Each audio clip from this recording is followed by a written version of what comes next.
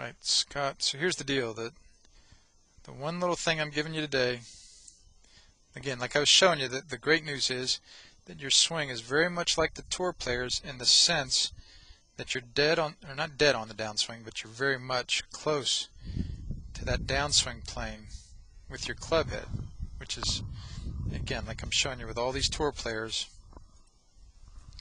one of the things that's common to them all.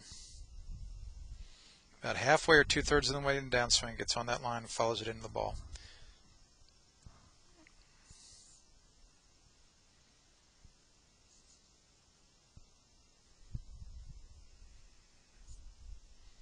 And through the top of their right shoulder and their follow through.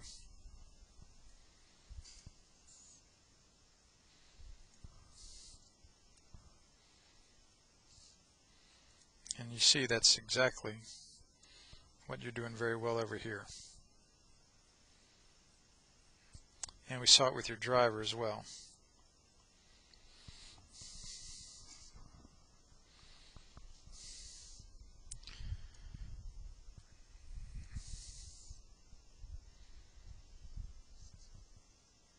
So that's fantastic. And that's one of the reasons that these ball flights were so good when we made that alteration relative to your, and you see the tour players here again, their toes going to tend to be pointed down at the ground, up at the top of their backswing.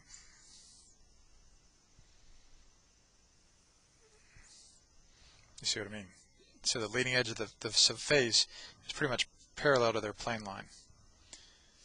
And so I asked you to do that, man. You pulled it off on the very first try.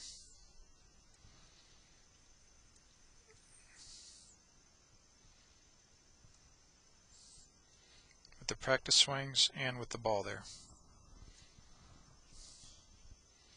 So that's great right there, buddy. Much different than what you started with. And the ball flights were these nice, elegant little draws. A couple of the drivers got pushed. They stayed out to the left. But I don't mind that happening the first few times. You know, you're trying something new. Actually got you on the plane line a little better too. And you're killing that driver several times. Because again, that face, the toes pointed down much better at that point in your swing instead of what we saw starting out, where it was too shut up there. All right, that's all I'd give you, man. Again, think of any questions or observations or anything? You're fat. Yeah, exactly. John? Okay. All right, we'll stop there today, man.